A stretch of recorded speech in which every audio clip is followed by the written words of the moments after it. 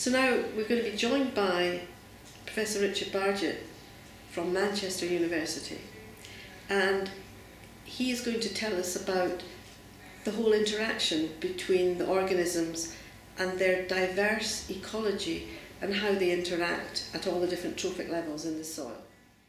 Thank you very much, Rich, for coming along today in conversation about soil and soil biodiversity. You're Professor of Ecology at Manchester at the moment, and before that you were at Lancaster, and before that you did a degree in Soil and Land Resource Science at Newcastle. So you've had quite a successful career working in soil and the discipline of soil and ecology. What is it about soil that really made you want to devote much of your career to that subject?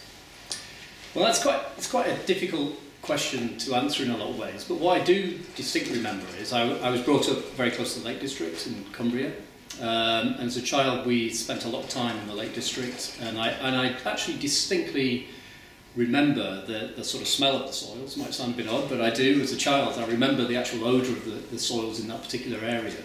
And it was really when I was at school, I had a geography teacher called Eric Rigg, and Eric taught us about soils and about the geography of soils. And I can't remember why, but for some reason that sort of grabbed me.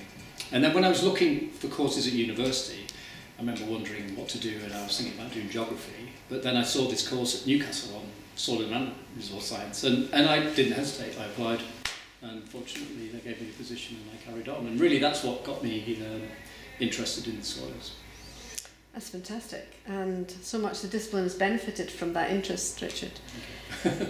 And this we're talking about is soil biodiversity. Now, biodiversity is a word that is not totally understood by the general public, and neither really is the word soil.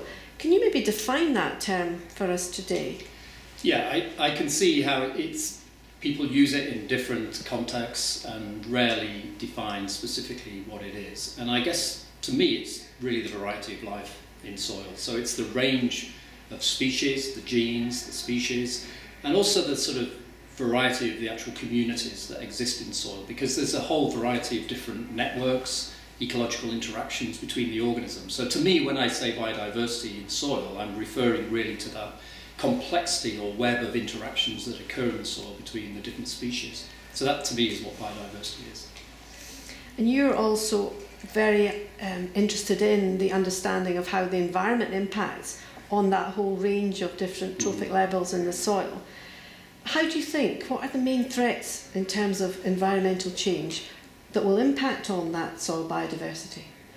Well, I think one of the things I will certainly be talking about later is that microorganisms and animals in soil are very susceptible to land use change. For example, I would say that is probably one of the biggest threats, if you like, or one of the biggest factors that can influence soil biodiversity. But I think also climate change is a key area. In particular, extreme climatic events, drought, for example, floods, all these different factors can have quite significant impacts on the diversity of life in soil. But on top of that, there's things like nitrogen deposition, sealing of ground in cities, invasive species. There's a whole myriad of these different factors. And I guess what research is really starting to show is that different types of organisms vary in their susceptibility to these stresses. But one thing is that they all certainly cause changes in the diversity of organisms in the soil. And you've done a lot of research, and particularly on grassland ecosystems. But which ecosystems and which areas of the world do you think have the biggest problems currently? Well, I would say in the UK, I think there are issues which we might talk about later, but on the whole, I'd say in the UK, where our soils are relatively fertile, I would say. The big issues, I would say, are in places like China. We were doing work recently on the Qinghai Plateau, which is on the Tibet Plateau in China. And there it's an area about 5 times the size of France, and about 50% of the land is degraded. So these are harsh environments where changes in land management, changes in climate can have very strong effects on the soil and the diversity within it. And I would also say places like Africa and Australia, where the soils are much older, they've been formed over millions of years, so they're already nutrient depleted. So the way we manage the land can have very strong effects. So to me, that's really where the big global issues are in these much older ecosystems in other parts of the world. So what can we do to protect those soils so that these problems don't become worse, in fact? Well, I think there's a myriad of things that can be done. I mean, number one to me is increasing awareness of the importance of soil.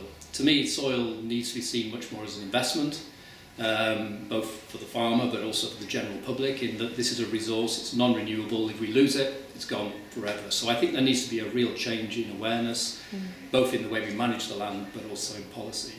But also we have scientific understanding from the past, but also new science that can help us really sort of tailor the way we manage soil to actually restore fertility, but then maintain it in the longer term. So it's really a sort of combination, I think, of general common sense and knowledge from the past, sort of linked with new science that can really help us fine-tune how best to manage our soils. So you said we're in a fairly good situation in the United Kingdom, but where do you think are the areas that we should be concerned about for the UK soils? Yeah, I say that not suggesting that we don't have soil problems, because I think we certainly can't be complacent. I think one thing about British soils is they're relatively young. Most of them are formed since the last ice age, so they're relatively young, and as a consequence they're relatively fertile. But we have issues. I would say the biggest issues are things like soil erosion from intensive arable agriculture, particularly at times like recently where we've had catastrophic rainfall events which caused great impact on soil erosion. Another area is climate change in our peatlands, for example, and how we manage the peatlands. They seem to be two key areas, I think, where we have major threats to our soils. So how do we go about better protecting and enhancing these particular soils? Well, to me, as I said before, I think there needs to be a lot of this. To me, about managing soils is actually common sense. You know, we have a long history of knowledge of managing soils right back to Egyptian times, for example, and Greek times. So a lot of it is, I think, common sense, and that knowledge is there. But I think that knowledge needs to be integrated more into management. And also, as I said before, we need to be able to use the new science, because we also have big gaps in understanding about how soils respond to environmental change, what makes them more able to cope with rapid environmental change, and how we can fine-tune crops, for example, to maximise the beneficial organisms in the soil. So it really, to me, is, as I said before, a sort of mix of policy and awareness with new science and integration of that science. But I think the new science is only useful if it can actually be transferred to land use farming systems, and at the moment I think a lot of it doesn't, and that's another thing that I think we need to work on, is how best to get that science into practical farming. And this is a conversation about soil biodiversity, and it's the soil organisms that make up that biodiversity. But can you say which one might be your favourite? Yeah, very easily actually. To me, it's a calendula. It's called Onychurus procampatus, or at least it used to be. And the reason why I like it is probably because I spent a lot of my life working with it. I did my PhD on this calendula, and then subsequent work at grassland sites quite close to here in Scotland.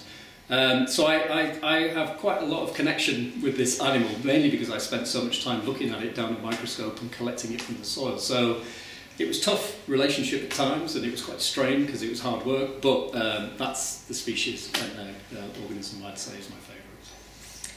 Also known as the common springtail. Absolutely. Can you maybe just tell us a little bit about your new book, Richard, while we've got you here, and tell us what really was your drive to write that book? Well, it's a book, it's called Earth Matters. It's really a book about what I was saying before. It's about raising awareness about the importance of soils. So it's really written from a human context. So I'm writing about the different ways, often unexpected ways, that soils impact on our lives in cities, in war, through growing wine, through producing food, and the list goes on and on. So really that's the sort of overall goal, is to sort of raise awareness about the importance of soils to people who perhaps wouldn't appreciate that in normal life. And the sort of motivation for it was, again, I can sort of trace it quite clearly in that I actually went to London to give a presentation. I think I mentioned it before. And it was on a Friday evening in London. And I remember going there thinking, why on earth would anyone want to know about soil in London on a Friday evening? I certainly wouldn't if I was in London.